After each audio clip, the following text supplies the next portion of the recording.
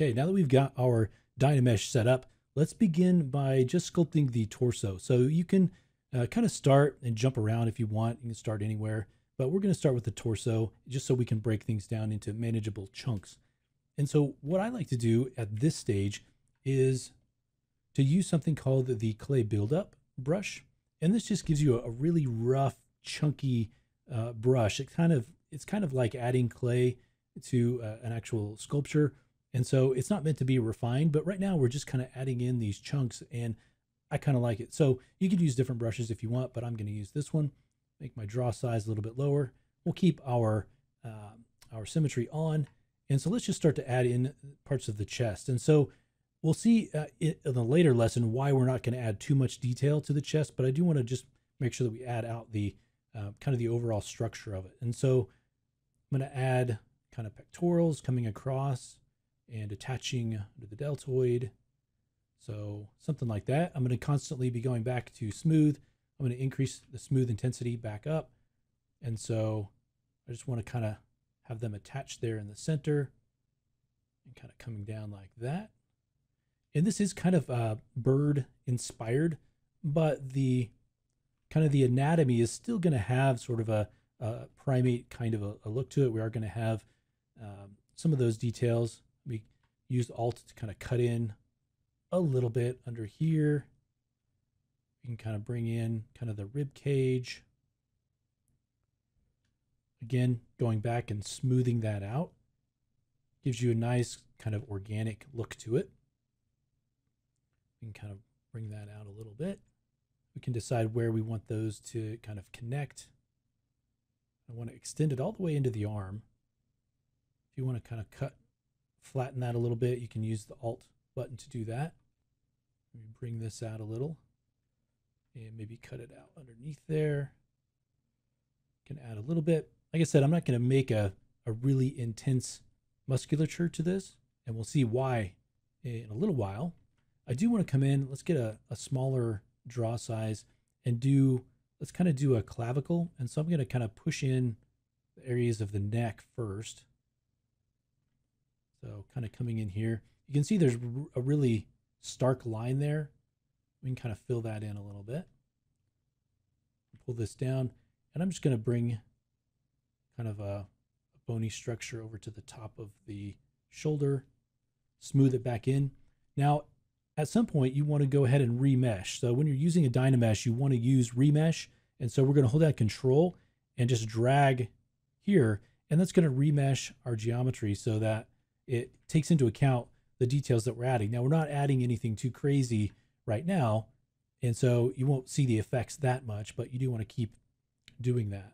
And so I'm going to kind of flatten this out just a little bit, a remesh. You can kind of see that smooths things out a little bit. Make sure it goes up in there. A little landmark at the top of the deltoid there, and we can kind of smooth this back down a little. You can start to bring a little bit of the arm in, and I'll just kind of bring this down and attach it kind of down here. Again, smoothing and remeshing.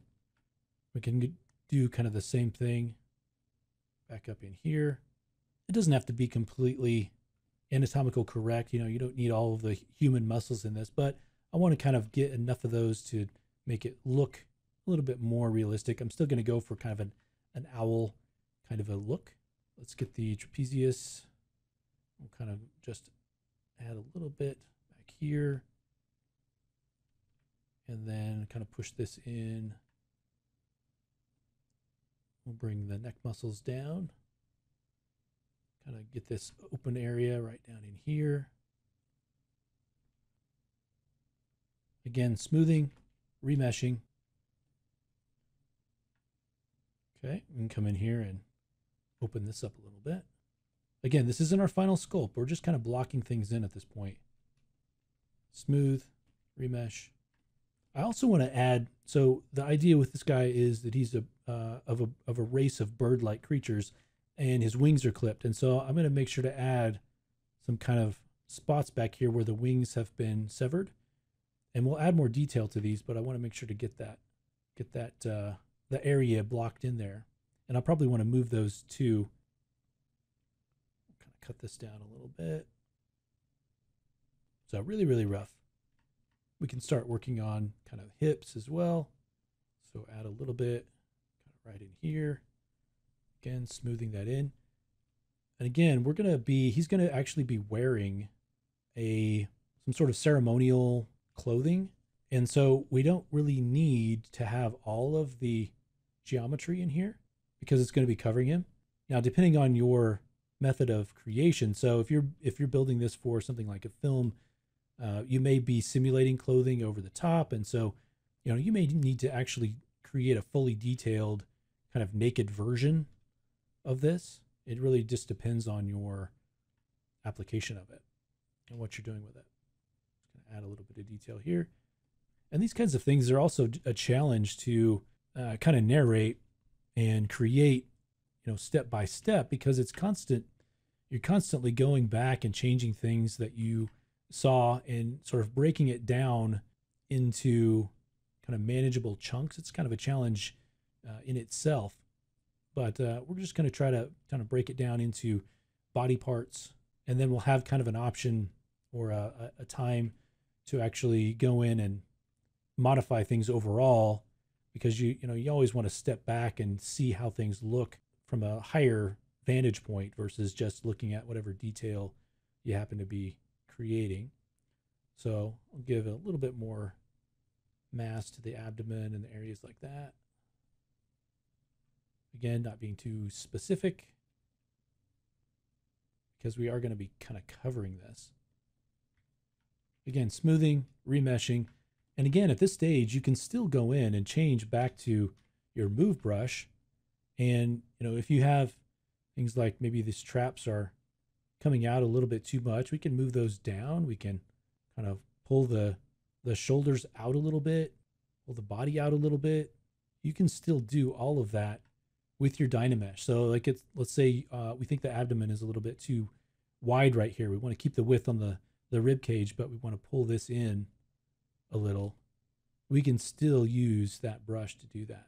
And then we can remesh. Going back to smooth, you can always smooth out those areas. Don't be afraid to make mistakes. At this point, there aren't really mistakes. You can always go back and smooth things out and fix those mistakes really easily. And that's what this kind of stage is for. We're just kind of blocking this out. Okay. Now, another brush that we can use really quickly is Damien's standard brush, which is a great method for adding kind of these sharp lines. And so often I'll go in and, even if it's not the final sculpt, I'll try to define where I want that to be. So let's say we want the edges of the pec to be there. So I'll kind of sharpen that up. And then coming down from the bottom, I'll kind of create a cut line right there. And then thinking about maybe under the ribs, maybe there's a kind of a cut there, and we'll kind of smooth that out. Maybe it kind of goes up. And if you hold down Alt, you'll actually create kind of a ridge. You can see that. So you can start to add some, add some detail that way. That to kind of follow along there. Okay, same thing along the clavicle. We could sort of use that to really more sharply define some of these areas that we've defined with our clay brush. Kind of right along the edge of that muscle, in there. Kind of right. And you can always smooth that back out and remesh. All right.